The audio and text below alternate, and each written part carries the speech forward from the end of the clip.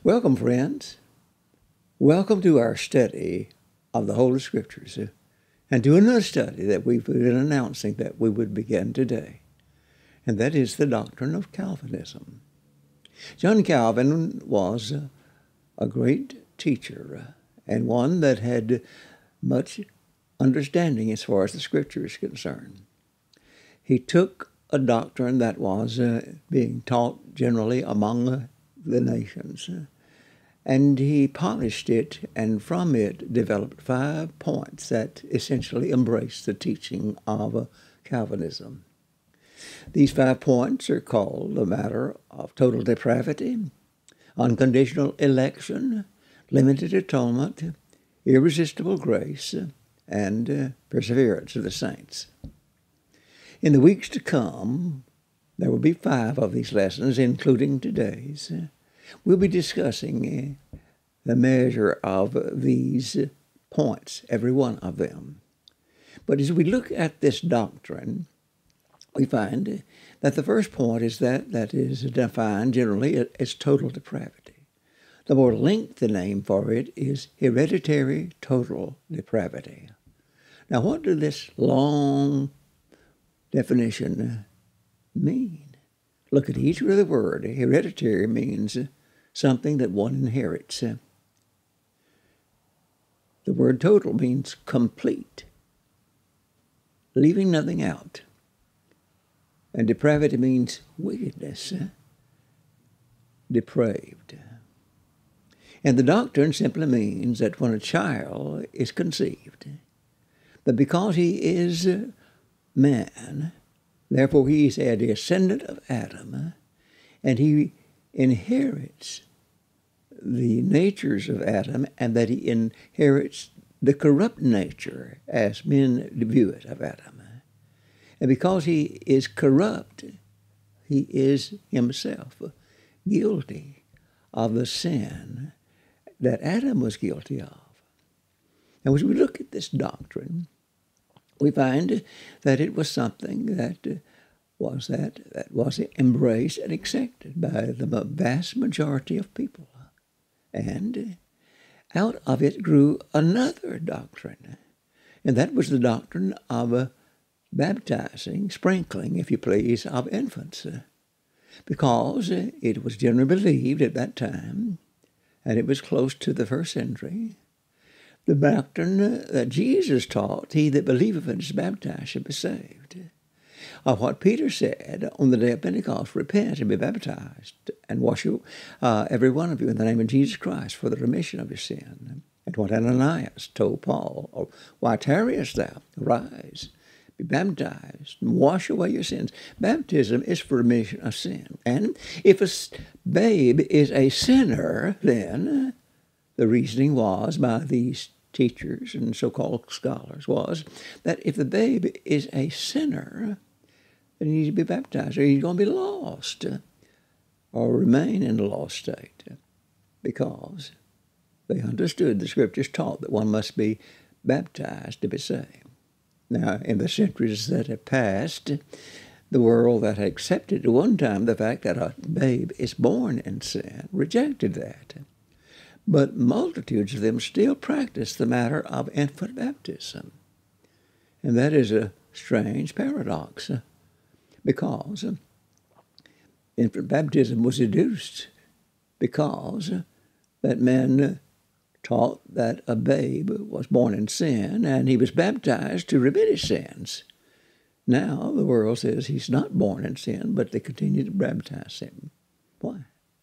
Well, of course, according to their doctrine, they don't baptize to save him, and they are ill prepared to try to explain why, that they continue a practice that was begun because of the matter that their doctrine was that men are all born in sin.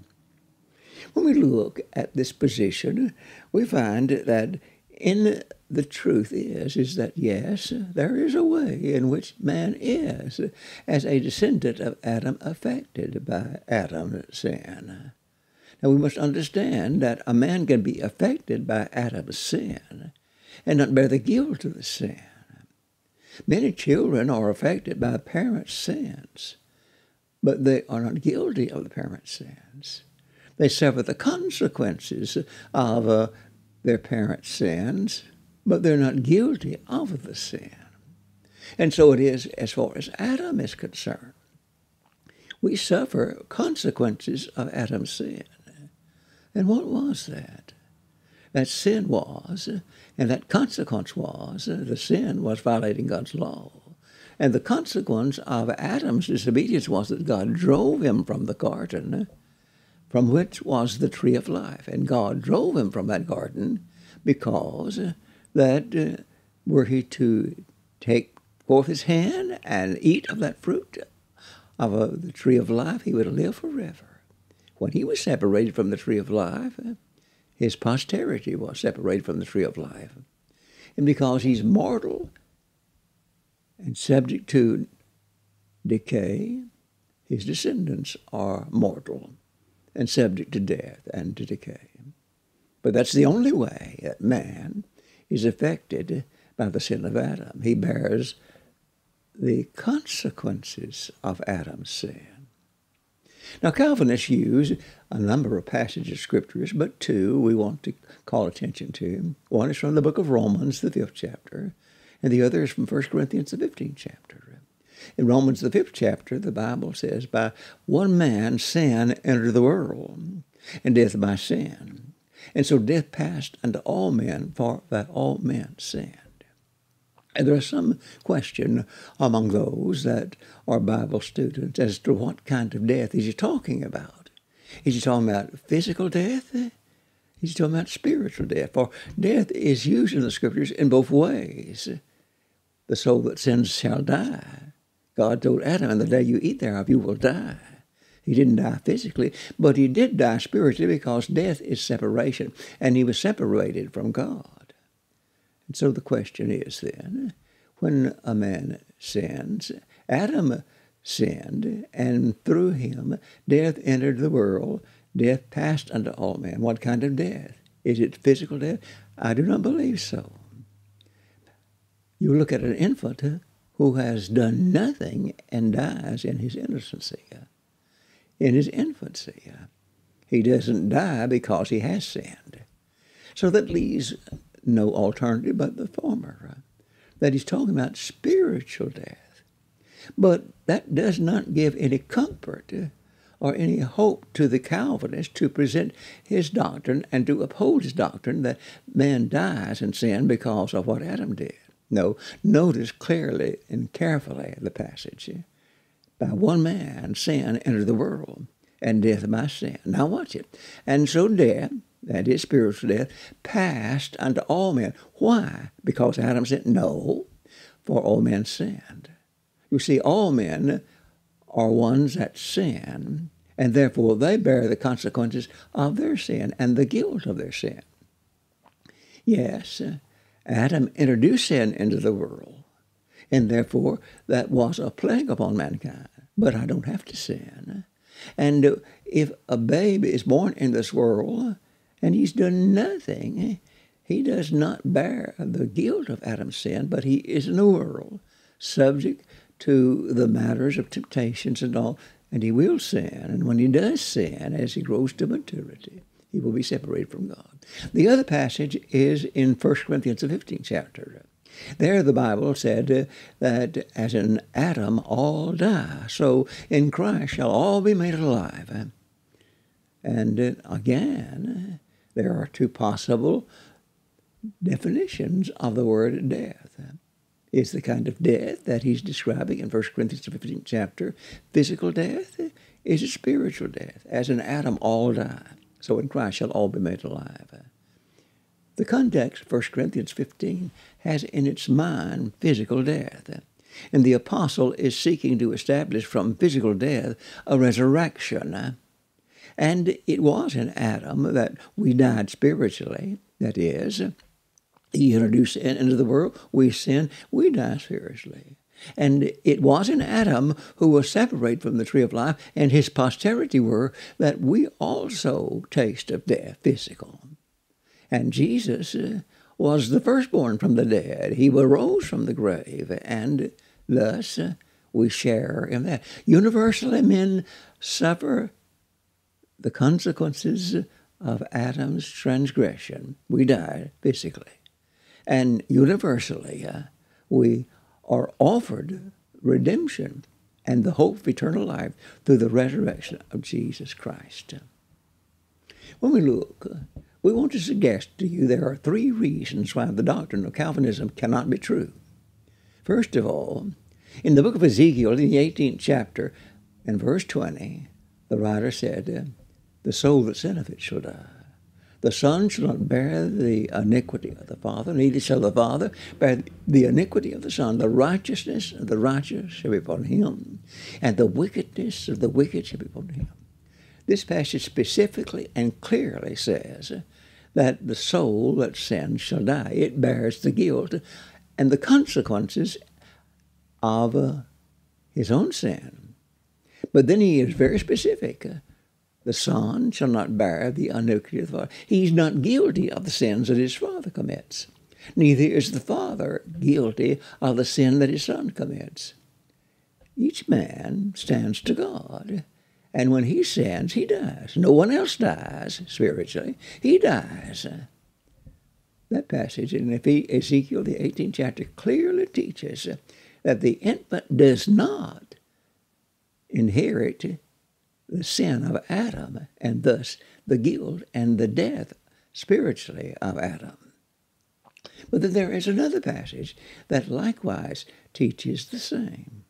Not only does the apostle teach or the prophet teach in Ezekiel, the 18th chapter, that the soul that sins shall die, but in 1 John, the 3rd chapter, and verse 4, the record said that he that doeth sin doeth lawlessness. And sin is transgression of the law. A child is born in this world without sin. Why?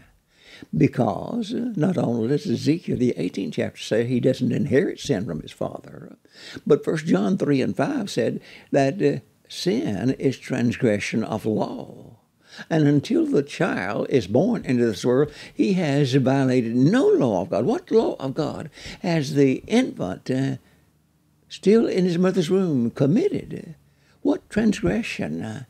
What has he done in any way? Nothing. And the soul that sins shall die. But the record says that sin is transgression of the law. But then there is a third passage. In 2 Corinthians, the 5th chapter, the record said that Christ was one that knew no sin. And yet he who knew no sin was made to be sin on our behalf, that we might become righteousness of God through him. He knew no sin. My friend, if man sins because Adam sinned, and he is a sinner, born one, because Adam sinned, and we inherit Adam's corrupt nature. If you will look, the book of Luke tells you that Jesus was the son, as was supposed, of Joseph, and traces his ancestry to David, to Abraham. Yes, and traces him to Adam. Jesus was the son of Adam. And if every man that's born in this world is a sinner because his ancestor, Adam, was a sinner, then what's the nature of Christ? He's a sinner too. But the Bible says him who knew no sin, he made to be sent on our behalf. Now, the Catholics have a good explanation for that. They think, they said, well, Jesus' mother was immaculately conceived. God halted in her conception that she should bear the guilt of Adam's sin. Therefore, she didn't pass it on to Jesus Christ. Well, that's a convenient way to get out of a parable circumstance, because the Bible says just as much about the Immaculate Conception of Mary as it does about man being born in sin because Adam was a sinner. Now, I do believe, friend, that Mary was immaculately conceived. I do believe that. But I don't believe that that's something that was peculiar to her. I believe, and the Scriptures teach, That is the universal nature of every babe. Every babe, no matter what the sin of his parents are, no matter how guilty they are, no matter whether he's been conceived in sin or not, that sin is the sin of the parent and is not the sin of the child. So, if men inherit the sin of Adam, Jesus was a descendant of Adam, then Jesus inherited the sin of Adam as well. But the record said he was sinless. He was sinless as a lamb. He knew no sin. Think of these two passages, my friends. In the book of Matthew, the 18th chapter, Jesus said, "Suffer the little children to come unto me, and forbid them not. For such is the kingdom of God." I've got to be like a child. I've got to be like a child to be in the kingdom. And the nature of God's children in the kingdom is the nature of a child. And the Bible says, except we become like a child, we can in no wise enter the kingdom of God. Matthew 19. I've got to be like a child to enter the kingdom of God. Does that mean that those that are in the kingdom of God are wicked, sinful? Certainly not. I've got to have the disposition of a child. Both these passages teach us that children are ones that are in the kingdom. That is, they have the nature of those that are in the kingdom. Friend, our next lesson we are going to be discussing the doctrine that likewise in large part has been rejected by the world, but one time was almost universally held, and that is the doctrine of an unconditional election. We invite you to study with us when that lesson is presented next week. Thank you for listening. May God bless you, and may he bless you in your searchings of his scriptures that you might know the truth. Remember, Jesus said, "If you abide in my word, then are you truly my disciples, and ye shall know the truth, and the truth shall make you free."